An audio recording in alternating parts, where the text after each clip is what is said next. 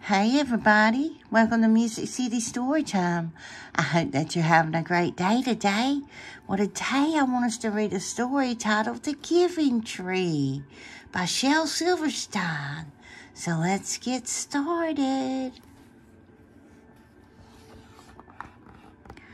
Once there was a tree, and she loved a little boy. And every day, the boy would come. And he would gather her leaves. And make them into crowns and play king of the forest. He would climb up her trunk. Look at him climb. And swing from her branches. Look at his feet. And eat apples.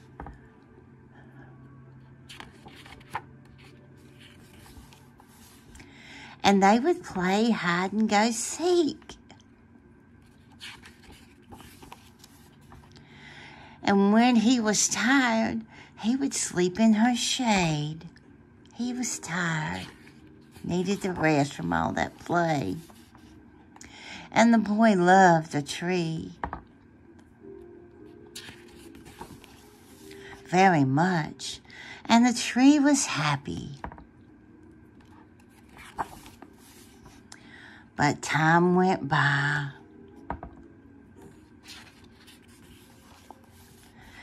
And the boy grew older.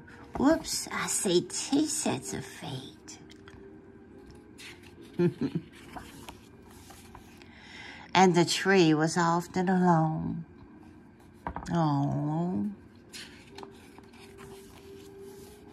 Then one day the boy came to the tree, and the tree said, "Come, boy, come and climb up my trunk and swing from my branches, and eat apples and play in my shade and be happy." "I am too big to climb and play," said the boy. "I want to buy things and have fun. I want some money. Can you give me some money?" "I'm sorry," said the tree, "but I have no money. I have only leaves and apples. Take my apples, boy. Sell them in the city. Then you will have money and you will be happy." And so the boy climbed up the tree and gathered her apples and carried them away, and the tree was happy. But the boy stayed away for a long time, and the tree was sad. And then one day the boy came back, and the tree shook with joy, and she said, "Come, boy, climb up my trunk and swing from my branches and be happy." "I am too busy to climb trees," said the boy. "I want a house to keep me warm," he said. "I want a wife and I want children, and so I need a house. Can you give me a house?" "I have no house," said the tree. "The forest is my home. But you may cut off my branches and build a house. Then you will be happy." And so the boy cut off her branches and carried them away to build his house. And the tree was happy. But the boy stayed away for a long time. And when he came back, the tree was so happy she could hardly speak. "Come, boy," she whispered. "Come and play." "I'm too old and sad to play," said the boy. "I want a boat that will take me far away from here. Can you give me a boat?" "Cut down my trunk and make a boat," said the tree. "Then you can sail away and be happy." It seems like the more he gets, he's never happy. Wow. And so the boy cut down her trunk and made a boat and sailed away. And the tree was happy, but not really. And after a long time, the boy came back again. I am so sorry, boy, said the tree, but I have nothing left to give you. My apples are gone. My teeth are too weak for apples, said the boy. My branches are gone, said the tree. You cannot swing on them. I am too old to swing on branches, said the boy. My trunk is gone, said the tree. You cannot climb. I am too tired to climb, said the boy.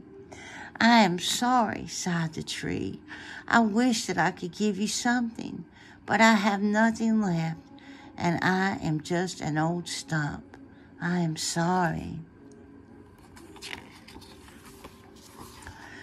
I don't need very much now, said the boy. Just a quiet place to sit and rest. I'm very tired. Well, said the tree, straightening herself up as much as she could. Well, an old stump is good for sitting and resting. Come, boy, sit down. Sit down and rest. And the boy did. And the tree was happy. The end. All the tree wanted was for the little boy to come and play with her and to hang out. And the boy, it seemed like he wanted stuff. And the more stuff he got, the less he was happy. So always remember, it doesn't matter how much stuff you have. It won't make you happy. It's the people around you and in your life that makes you happy. Wow, I've never read The Giving Tree before. If you liked it, like and subscribe to my channel and share it if you want to. And always remember, you are special. Until next time.